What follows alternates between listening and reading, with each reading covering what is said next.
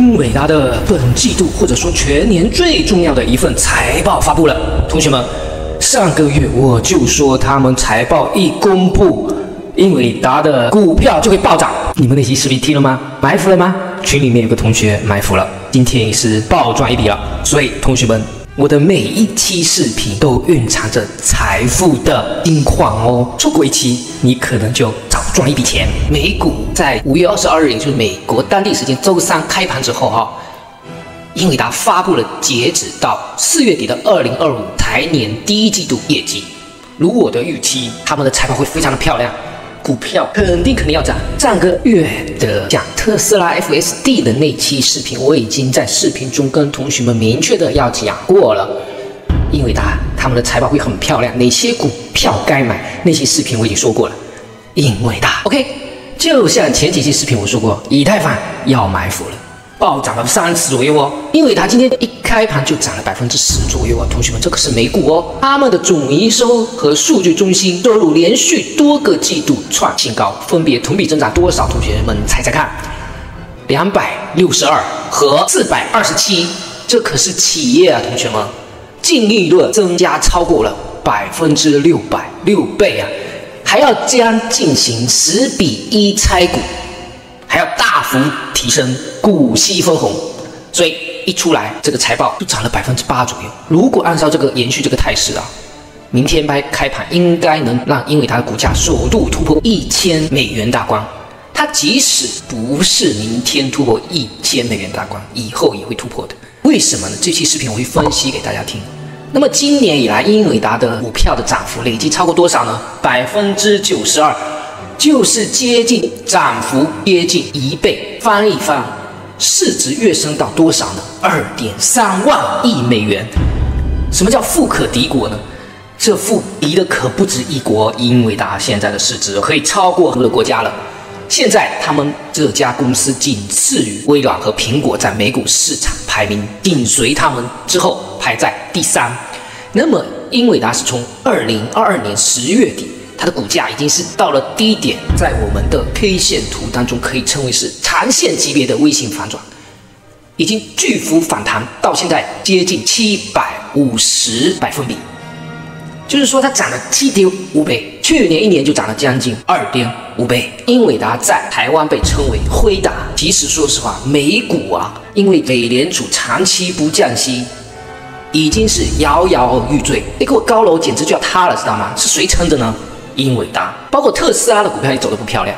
那么英伟达靠着 AI 时代的来临，前几年靠着以太坊的崛起，硬生生的跑赢了大部分的股票指的不单单是美股它超越了大部分美股，那更超越 A 股了。英伟达现在就好比淘金时代的一众科技巨头中唯一的出售挖黄金的厂子了。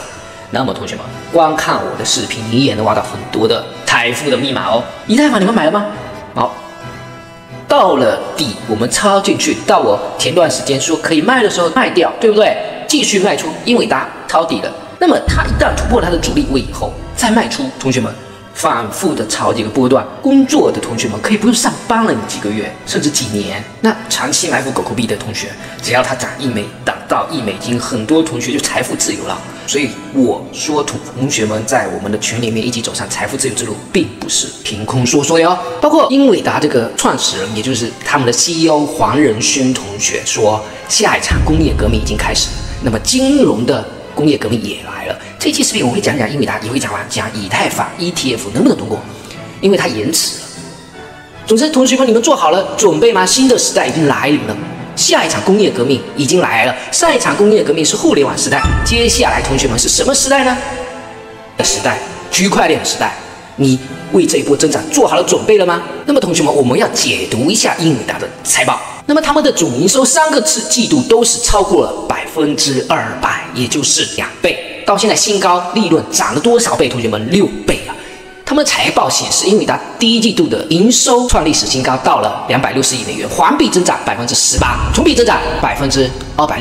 调整后的每股收益每次的每一股收益为6.12美元，环比增长19%，同比增长461%，净利润增长超过了620%，到了多少亿美元？同学们150亿美元左右。那这些呢，都是前3个季度的收入，同比增长，这是增加的速度已经超过200%哦，很可怕的，同学们，超过华尔街预期的大幅增长240%，就是它超预期了。华尔街预期是它的同比增速应该是在100%几左右啊。而且同学们，市场原来预计英伟达的净利润的增长应该是130亿美元左右，但是实际上这一次他们公布的是240亿美元，就是比市场预期的多了将近2倍。那么它的毛利率更是很吓人，同学们，如果你有经营过公司，就知道毛利率能超过10%，已经是很厉害的企业。那么英伟达的毛利率为多少呢？80%左右，显著的高于预期，特别是制造业毛利率真是低到个位数的，同学们。那么你们想一想，英伟达的利润有多高呢？比卖白粉还要高，同学们。我个人认为英伟达他们的今年他们的收入可能要突破1100亿美元整数位哦。那么我们看到他们的收入以后，也要看他们的支出。他们的支出包括 AP 和非 GAAP 运营费用分别为40亿美元和28亿美元。预计今年的这个运营支出将增长到40%到45%之间。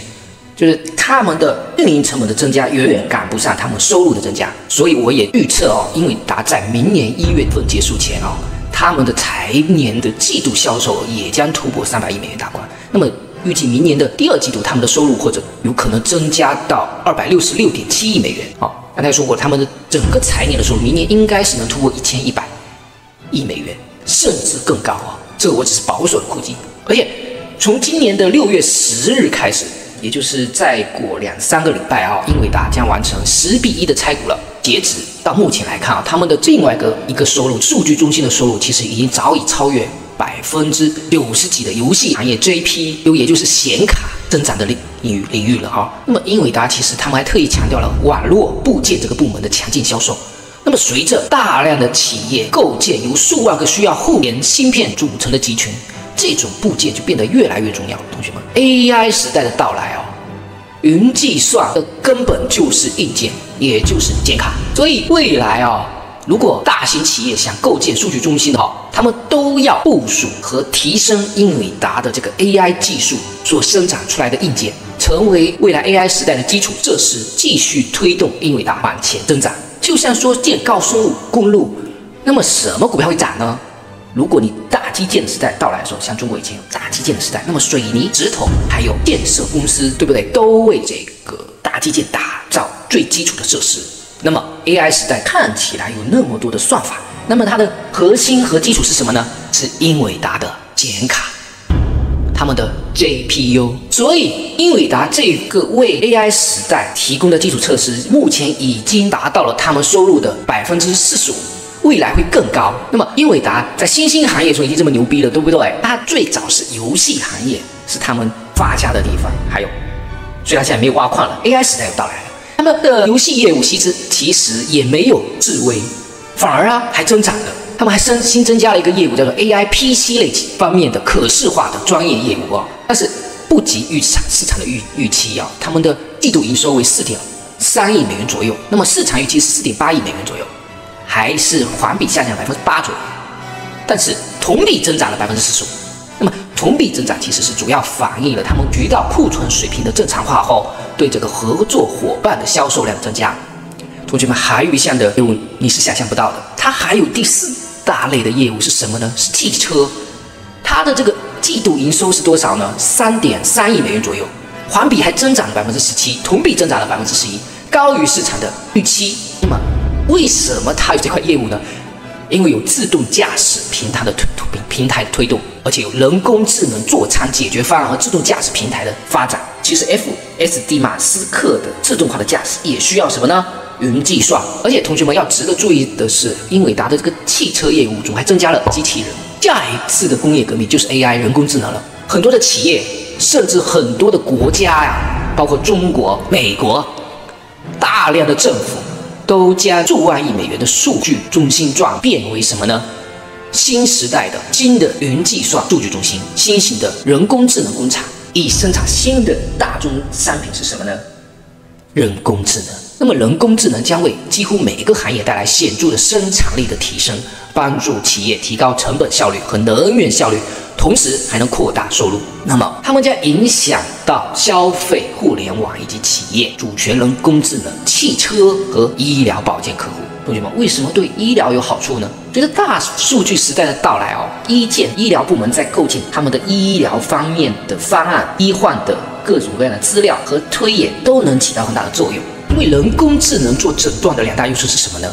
准确率高，又能提高诊疗效果，而且医生有心情不好的时候 ，AI 技术可是没有的。那么英伟达其实为半导体和集成电路商业生态系统的领军者，通过利用这种生态系统中的实物资产这种例如时代的基础设施的建设，还有对图形和媒体通讯技术，还有个人电脑、工作站，甚至数字娱乐平台中的这种相关软件的设置和开发和销售都有涉猎的。有很多的制造商是通过英伟达的这个设计指引和测试规范来组装什么呢？他们的机器和测试电路板，然后将这些成品产品，包括主板还有附加的产品交付给零售商，还有系统集成商和原始设备的制造商。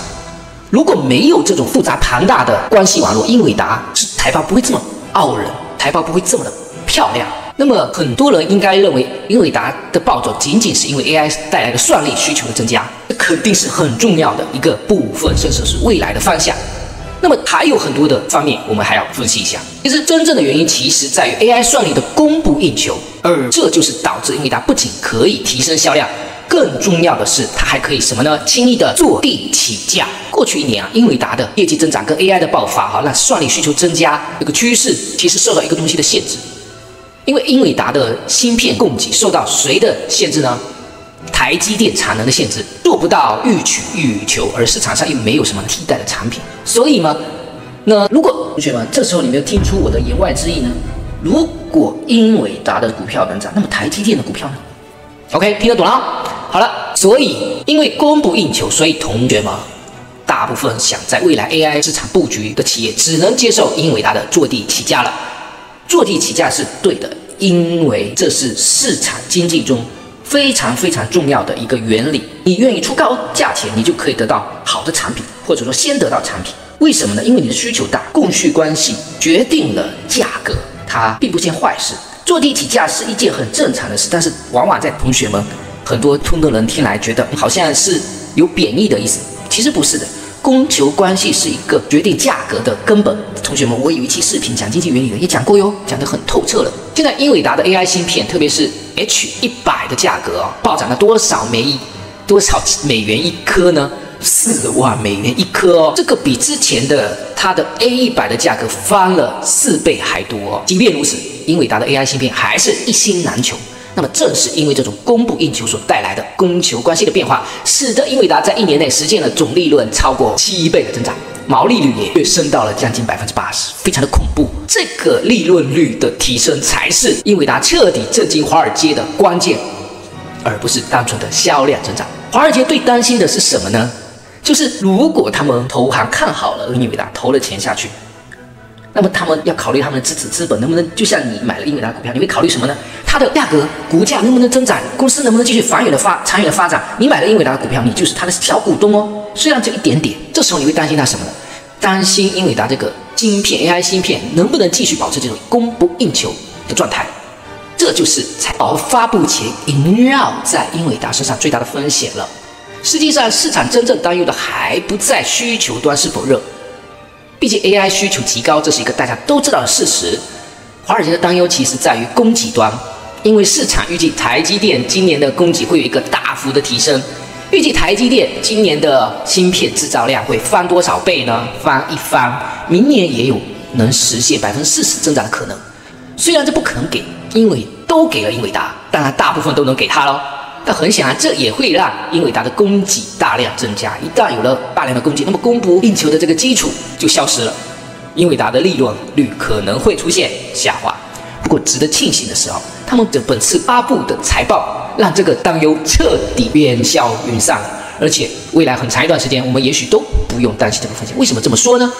首先是他们的管理层明确证实了，即使考虑到了供给的增加，也远远无法满足需求。黄仁勋告诉股东们，从根本上来讲2024年和2025年以后持续增长的条件都不值得大家担心，但是光有管理层的这一面之词还不够，还需要通过数据来验证。那么这个数据只有专门研究英伟达财报的人才有必要了解那么详细。我们只要得出结论就行，结论就是英伟达库存和销售的比例越来越低，说明他们的公司周转因为这个比例的降低反而会变得更快，产品就越供不应求。他们的库存比从2023年开始就持续下降，现在比上个季度的历史最低值还下降了2%。那么要知道，2年前数字货币也就是加密币市场以太坊大火的时候，英伟达的这一显卡也是一星难求的。但很显然，现在的 AI 芯片要比当时还要抢手啊！所以本次财报当中，他们的公司还首次披露了一个全新的 AI 需求啊，这个其实很多都是市场完全没有预料到的。首先是英伟达和几家大型科技公司的合作还在持续的推进，他们本次财报公司公布了与谷歌还有亚马逊的新合作，其中谷歌刚刚推出的语言模型应该叫追马，还是反正叫 JEMMA 会在英伟达的数据和大型中心和 PCAI 平台上进行优化。他们也宣布将扩大和亚马逊 AWS 的合作范围，还有其他的领域，包括医疗，刚才说过了，电信、网络安全、AI 合作。还有一个很令人意外的地方是什么呢？就是刚才说过了，英伟达宣布和很多的国家政府有合作。具体说来，它就是和美国政府达成了 AI 研究资源试点计划，还有日本、加拿大、法国都推进了主权 AI 的发展，并提到了未来还会和很多的国家合作哦。所以本次财报公布以后，英伟达的估值风险可以说是进一步的降低了。那么即便财报发布后暴涨了10到20%左右啊，我个人认为，英伟达的这个估值实际上还是算它这家公司的目前的历史低位哦。其实这一年的股价的大涨，其实还没追上它自己的业绩的提升，同学们。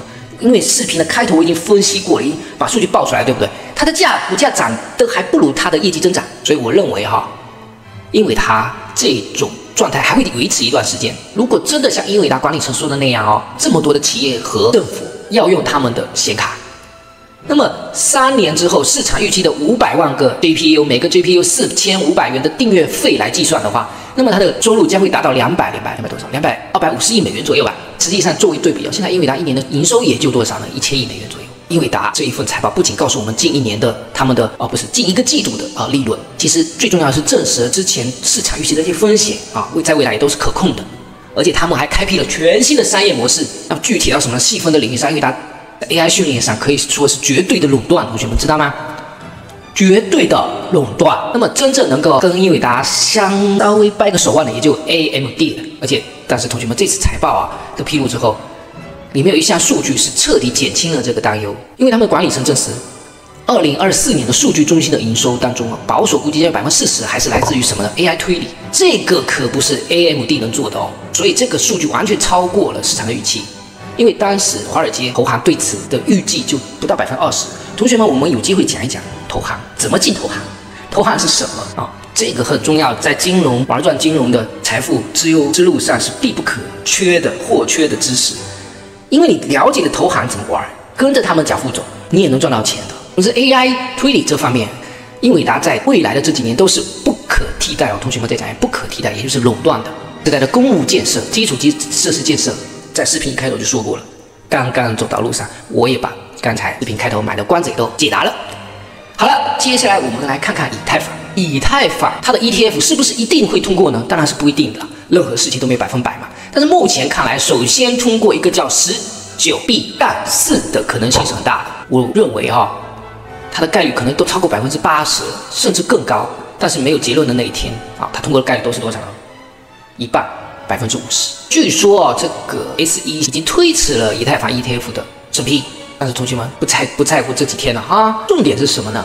如果 ETF 通过了，对以太坊的现货，或者说对我们这个币圈、对加密币市场有什么影响呢？是正面影响多呢，还是负面影响多呢？我个人觉得是正面的影响多。那说人话对大家都是有利的。尤其是以太坊的现货 ETF 通过之后，就意味着并不存在所谓的 POS 的 token 不能通过现货 ETF 审批的这个担忧了。所以这个就可以告诉大家无论是 PO 还是 POS 都没有关系它能不能通过这个不是重点。所以如果以太坊的现货如果通过了，会让市场有好的预期和更多的想法，而且必定会注入更多的资金对于以太坊本身来说，我个人认为可以参考比特币之前的走势，差距应该不是很大的。那么如果通过了灰度，会不会灰度的 ETHE 也就是以太坊的他们的 ETHE 会不会砸盘呢？如果通过了灰度的这个19B-4和 S3， 那么灰度的 ETHE 转变成现货 ETF， 那么确实很有可能会被灰度的 ETHE 的用户卖出手中的 ETF。那么这个会怎样呢？会变成市场预期之后落地的时候会变成如何呢？要等到 S3 审批之后我们才能预判了。所以我个人认为，如果 ETF 通过的话，可以延长这一轮牛市的时间。同学们，SEC 延期了，对不对？道理来讲这个19B-4这个表格可以延期几次呢？3次，总时长是90天到半年不等。具体它的审批的流程，同学们应该也是不想了解，我们静待消息就好了。同学们刚才已经说过了 ，POS 和 POW 其实没那么重要，但是呢，美国证券交易委员会 SEC 怎么看待 POS 很重要。目前 SEC 是认为权益证明的质押是一种什么呢？证券，但是不会放弃它们，不要这个 POS。从以太坊申请 ETF 灰度的申请的修改可以看出还有贝莱德也申请了，其实有3家资产公司申请了，贝莱德也是其中之一。他们都承诺什么呢？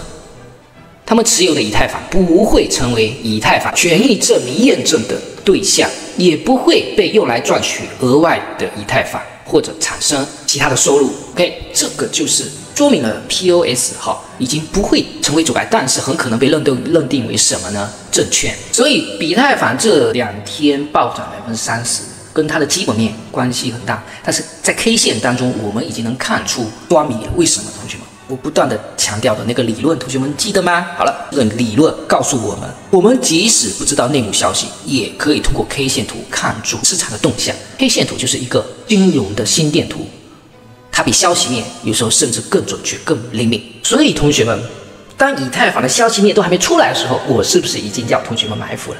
我有没有内幕消息呢？没有。但是我会分析 K 线和盘面，跟着章鱼老丸子在我们的教室里不停的学习，你很快能超越我的哟。